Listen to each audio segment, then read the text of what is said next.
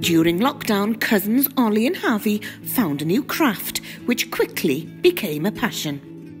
Well, it started by me and Ollie went round to our granddad's sometimes for tea. As it was in lockdown, we had nothing to do, no school. We went round there for tea, and our granddad used to be a blacksmith at the time, and he would be doing work in his garage.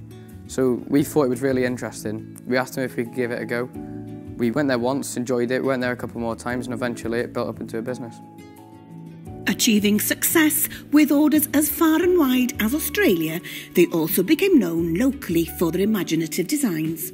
The council asked us to make something for the community. It took us a while to come up with the idea, but the park was local, so we made a big fish, made out of 400 spoons, and then we put it in the middle of the lake in between loads of reeds. And you can really see it when you go there, because it's spoons, the sun reflects off it.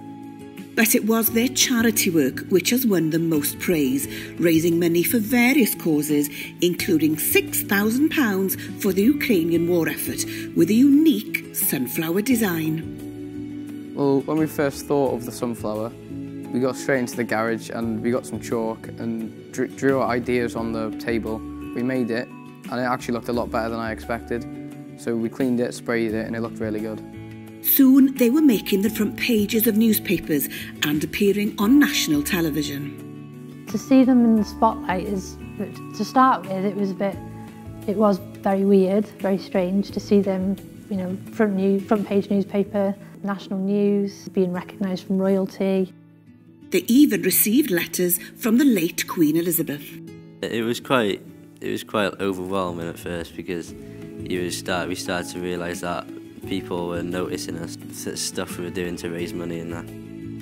Britain's youngest blacksmiths, Ollie and Harvey, are the 7th generation of blacksmiths in their family, all inspired by their grandfather Tony.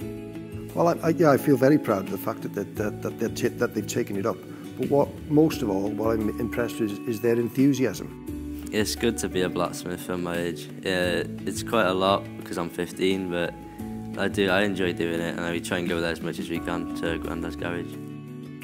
When we grow up, it'd be really nice to sort of carry it on, and then maybe carry it on in generations as well.